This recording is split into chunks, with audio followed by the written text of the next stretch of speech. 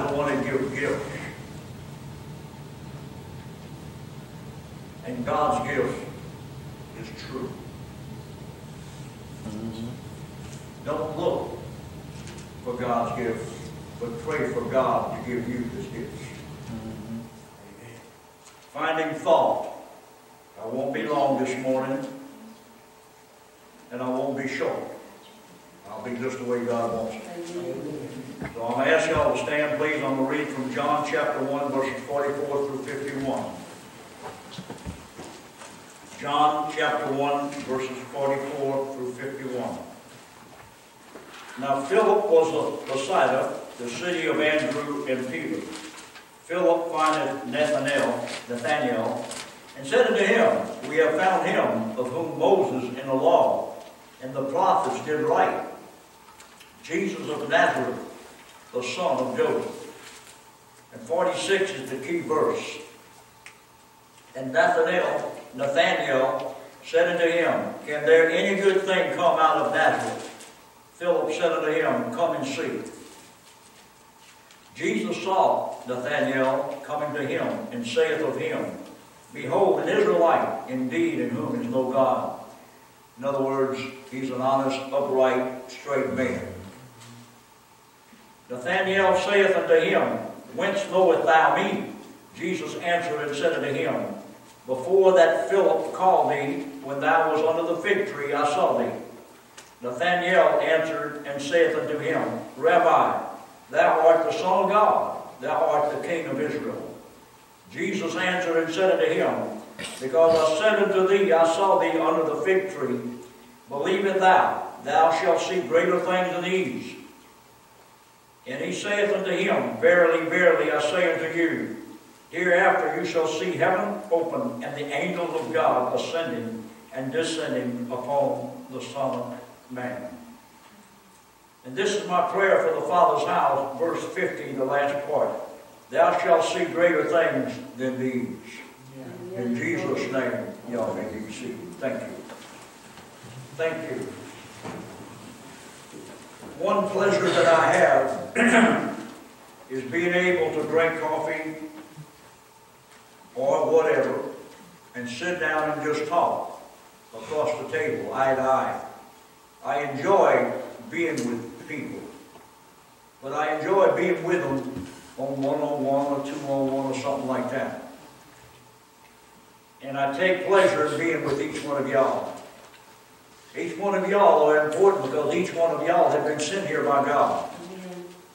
You're here because God brought you here. I'm here because God brought me here. Amen. And He brought me here to love and to care for y'all. Y'all are very important to me. And if you're important to me, just think how much more important you are to our Lord and Savior, Jesus Christ. Amen. God don't make mistakes. God created you just the way you are. Amen. Instead of trying to this or that, let's start praising God for who we are, for what we are. We are to be worshipers of our Lord. We are to love each other equally. We are to care for each other equally. We are to be concerned. Margie's not here with us. We need to be concerned for her. And there might be others that are not here for whatever reason. We need to be concerned for them too. We have a young couple who's going to be getting married Friday right here at 6 o'clock. If you want to come, come. So we're seeing lives change. We're seeing great things happen. But this is just the beginning. This is just the beginning. But we can't do it by ourselves. We've got to have the power of the Holy Ghost, but we need you too. We can't do nothing without the power of the Holy Ghost. Amen. And greater things than these you shall see. We need to believe by faith. It's impossible to please God without faith. Amen. You can't do it. And like Inez said, I'm quite satisfied where we're at. But I'm not quite satisfied where the church is at yet. Because there are plenty more people out there that need to hear the love and the peace that can only come from Jesus Christ. Amen. And my heart is for them. My heart is for y'all, but my heart is with them. We need to bring more in. Amen. If we bring them in and God heals them or saves them or whatever God does, delivers them, and God says it's time for them to go somewhere else, we need to send them out. Under the love and inspiration of the Holy Spirit. Let's talk about finding fault here for just a minute, though. I believe this is a message that we all need to hear. Too many times we miss out simply because we doubt. Nathanael said, "Can any good thing come from Nazareth?" Nathanael found fault before he even found the truth. Many times we're guilty of that. We can be baptized in the Holy Ghost, we can speak in tongues, we can do whatever, we can lay hands on people to heal. But at times we find fault. And that ought not be. You are a believer. You are a believer. Put your trust and faith in the one who gives faith and truth. And that's Jesus Christ. Amen. God gives us spiritual gifts. Why? Because He knew we needed them. If He didn't think we needed them, He wouldn't have put it in the New Testament. We need them. Amen. We need them. Amen. All right. But Nathanael said, "Can anything good come from Nazareth?" God has many great and good things for His children. Amen. And it's happening now. Amen. I see the egg that is holding believers. Amen. And by the way, an egg, when a chick gets ready to hatch, that chick is pecking at the inside of the egg, which gives them protein, which in turn gives them strength, and by their pecking, they're exercising their muscles, because when they get out, they're ready to go. I see a lot of people right now are pecking, and the Holy Ghost is giving you the protein, the spiritual protein that you need, that when you break out the shell, you are ready to go. Amen. I believe that, and I see that here right now. How many here can feel it in your own self right now? I feel it myself. I want to get closer to God. I got a little dog, Patches. That little dog loves me. And I used to think little Patches would like to get in my mouth because he wants some food that I had. That's not the case. Little Patches loves me so much, she just wants to get closer to me. And that's the way it is with me and God. Oh, yes. I want to get closer to God. I need to get closer to God. I need to eat the protein of the Holy Ghost to give me the Holy Ghost power to be able to live a victorious life. Amen. Amen? Praise God. But God has many great and good things for His children. But for many, way too many, they miss out simply because they doubt. They don't believe. They find fault. They find fault with themselves. Therefore, they miss out. Fortunately, though, here's the key of the message. Fortunately, though, Nathanael went to meet Jesus.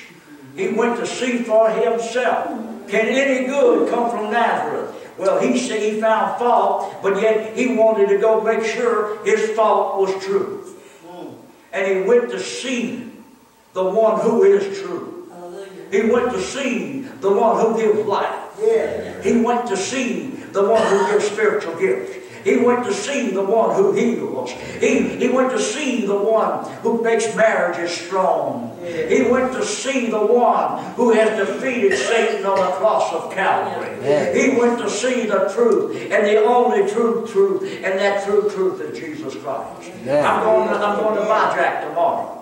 Amen. That's where I was born. I was born in Visa, right close by. My aunt passed away. The funeral, the cemetery, I used to go to a one-room school right there. Now it's SAVUIOUR Cemetery. I'm going to participate in the funeral of my aunt. Amen. But I got good news. Through the blood of Jesus Christ and her belief in our Lord and Savior Jesus Christ, her body is the only thing that's left, and it's going back to the ground according to, anyway, let's go on. And her spirit is with the Lord right now. Amen. But that's the hope that we have as born-again believers. Amen. And that's very important. Amen. Nathanael went to meet Jesus and became his disciple. If Nathanael had stuck to his prejudice without investigating further, he would have missed out on the Messiah. he would have missed out on all the good things that God has for us. The world will tell you, you know what, you get saved and you got a problem. No, world, when you get saved, you don't have a problem. World, you have a problem. Amen. The world's got the problem. Amen. I tell you what, I got the power and authority of Jesus Christ. When the devil starts shooting darts at me, according to Ephesians, I got a shield right here. And when those fiery darts hit that shield, all they do is bounce off and hit the floor, hit the ground. We got power in Jesus Christ. Don't become a Christian and be afraid Satan's going to attack you. If you're not saved, Satan's already attacking you. Amen. You know, he's already got you. That's right. Praise God. I got power not because of who I am, but rather because of whose I am. Amen. Lord Jesus. Amen. Amen. Amen. We got victory. You know, when I was 18, 19 years old, I was in the Army, United States Army, active duty, stationed in Germany. Praise God. Well, I'm not 19 anymore. I can't do the things that I used to do when I was 19. And I'm going to tell y'all something right now. There are things that I did when I was 19 I don't want to do anymore. I want to be right where I'm at right now because Jesus Christ has got something greater for you. And He's got something greater for this church. And He's got something greater for me. He's got something greater for Inez. Deanna, you're being healed right now as we're talking in the name of Jesus Christ. Amen. Glory. Y'all ready for that? Yes. Let's lay aside all prejudice. If we can't love our brother or our sister, how in the world can we love the one who created them? Amen. Amen. We need to get together and start knocking Satan right off his high horse. That's just one of those little rocky horses he loves. Praise God. Give Him glory. Amen. He said, can anything good come from there? Verse 46. And you know something? I like this. I just like it. And Nathanael said unto him, can there any good thing come? Just come and see. He didn't argue with him. They didn't talk for 4 days and 3 nights and 1 minute. One trying to prove something to the other. He said, come and see. Come and see. Open up the Word of God. Come and see what God is saying. Amen. You don't need to argue the Word. The Holy Ghost can take care of that. Have you ever believed the Holy Spirit is a whole lot smarter than me and you? Amen. Amen. I don't have to argue. All I got to do is say Jesus loves you. Amen. He said, come and see.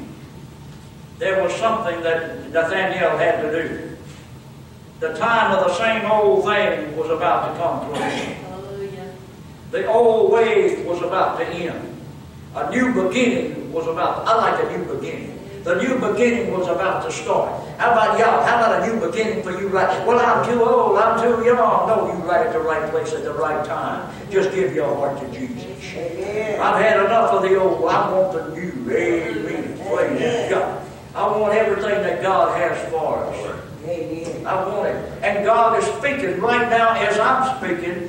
God is speaking to someone in particular. And if it's you at the end of the service, I want you to rise up. Because if you rise up and God is speaking to you right now and you rise up, I believe you're going to receive it because you're not ashamed of what God is doing. Amen. We've got to let all that go. We've got to let all that go. Don't be ashamed to say I'm a Christian. Amen. Jesus wasn't ashamed when they nailed him to a tree. They literally nailed him to a tree. Amen. Jesus wasn't ashamed of you when you was in your sin.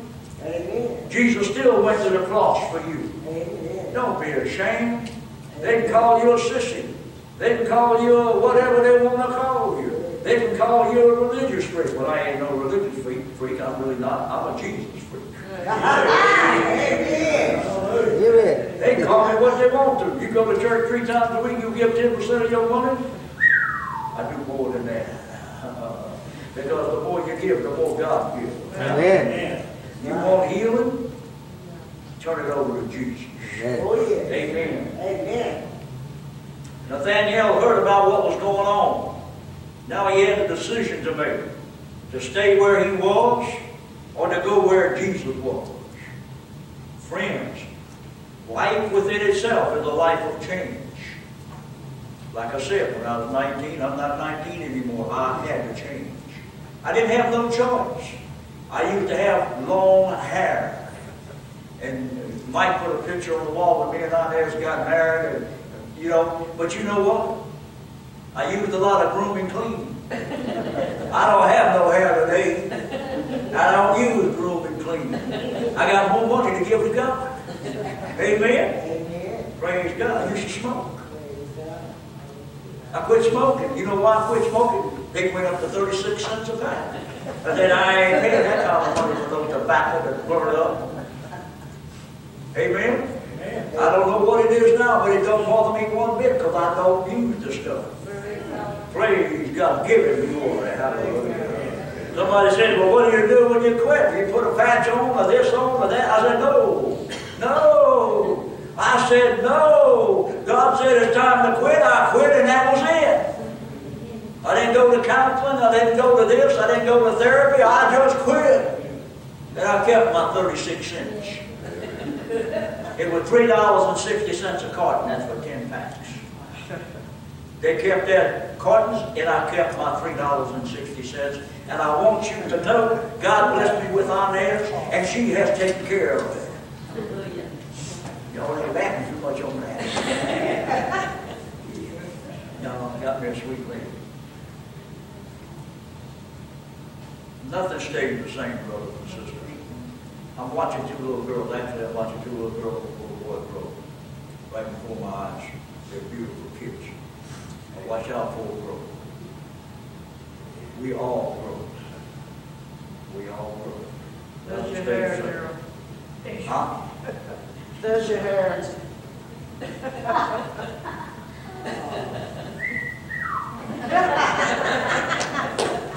When she walked, it was a Metairie Baptist church, and it was in the evening, and when they opened the door to the church, the bright sunlight come in, and there she come. I said, oh my gosh, Elizabeth Taylor.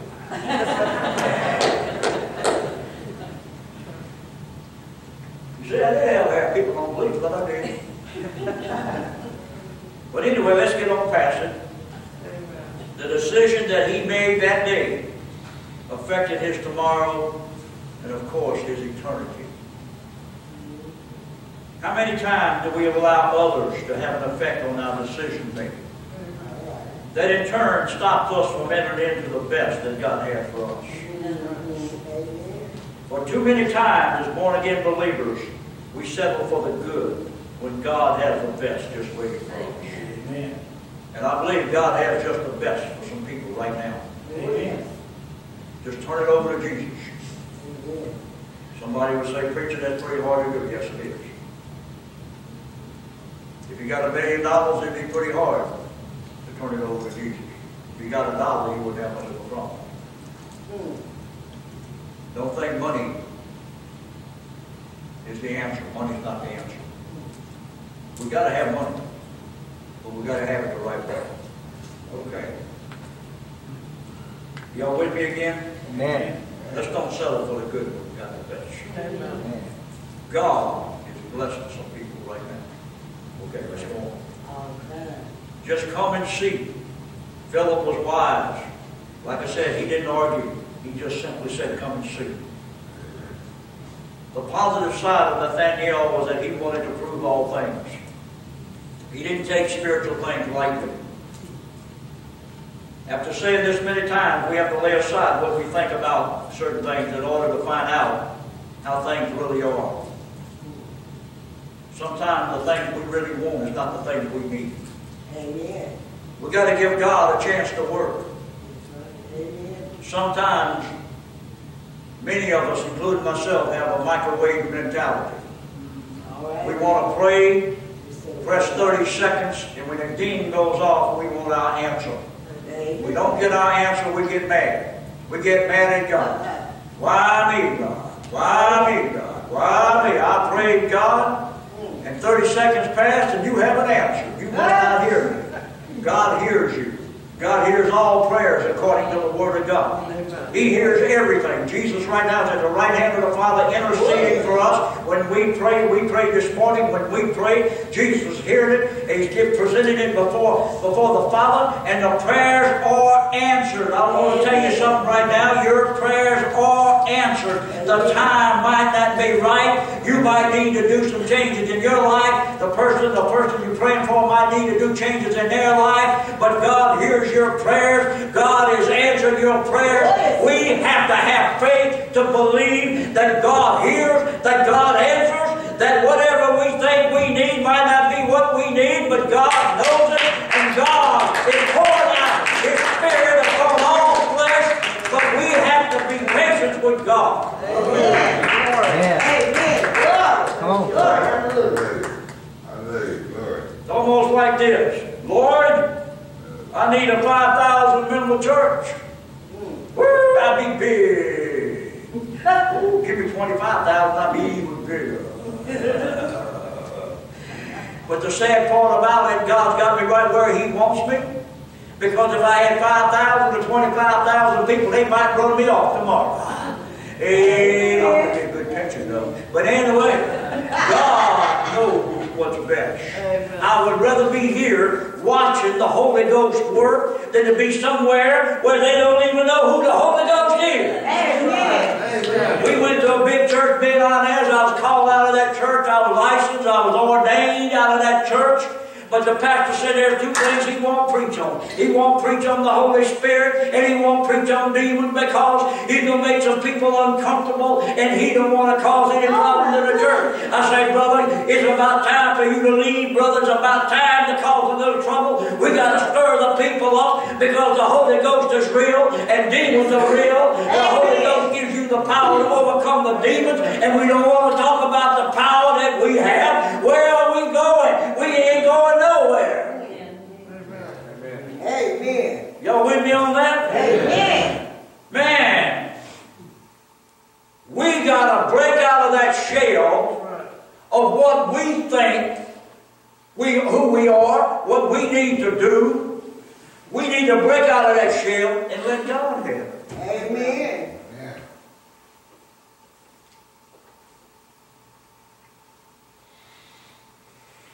We break out that shell. You're going to see the power of God working Amen. in your life, in your family's life, Amen. the life of this church. And I want to share something with you. I believe God has given me permission. We're going to see prisons open up. We're going to see prisons open up. And we're going to see the people there, whether it's the women part or the men part. And we're going to see just like in Acts. Home, y'all with me on this vision? Y'all with me on this vision? Just like in the book of Acts. The prisons are going to open up because the Holy Ghost is going to come down like a cloven tongues of fire, and it's going to touch each one individually. They're going to get saved, they're going to get transferred, and what they were, they are no longer, and what they're going to be, God's got them right now. Hallelujah in Jesus' name. Amen. Instead of finding fault, instead of doubting, let's enter into the presence of God and receive all the blessings that God has not only for us, but God has stored for us. In Jesus' name we pray. Amen. Amen.